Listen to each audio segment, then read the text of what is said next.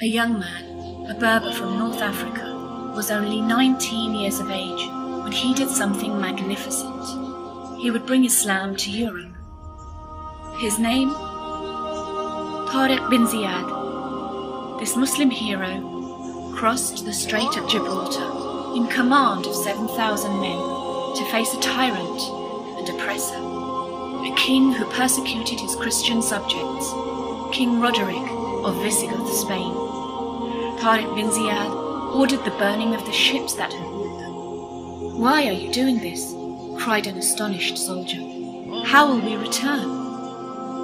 Unmoved by their appeals, Tariq Bin Ziyad uttered these historic words: "We have not come here to return."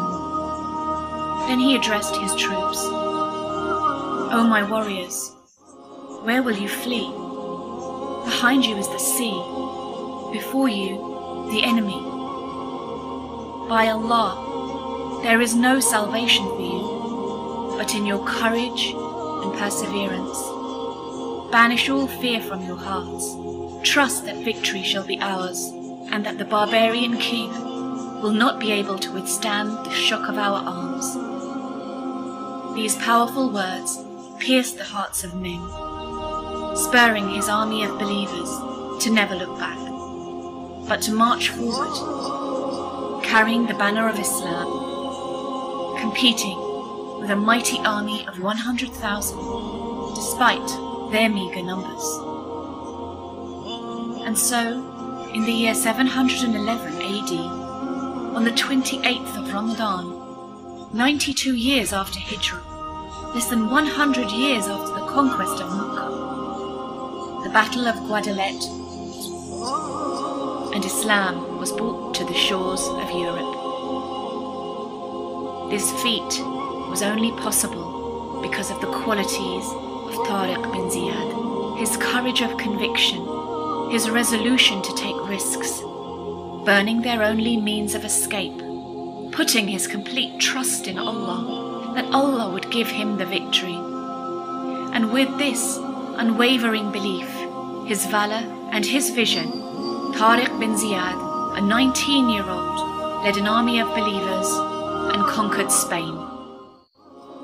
Cordoba, Granada, Toledo, Malaga, all fell one by one.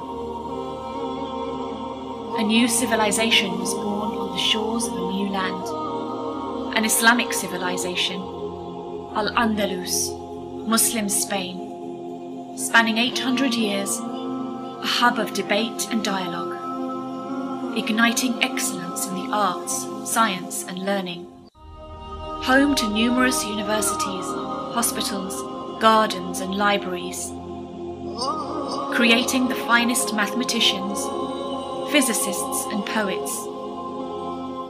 A land rich, prosperous and progressive became the envy of the world. The world is held up by 4 pillars: the wisdom of the learned, the justice of the great, the prayers of the righteous, and the valor of the brave.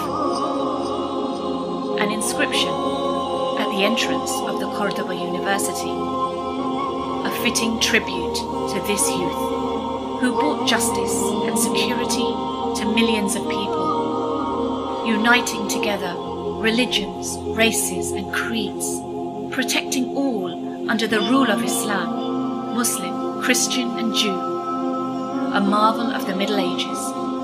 This illustrious young hero will be remembered not by his social status or his color or ethnicity, but by his valor, his faith and his deep connection with Allah. Remember his name, Tariq Bin Ziyad, remembered as the youth who opened Spain, and this his lasting legacy. What will be yours?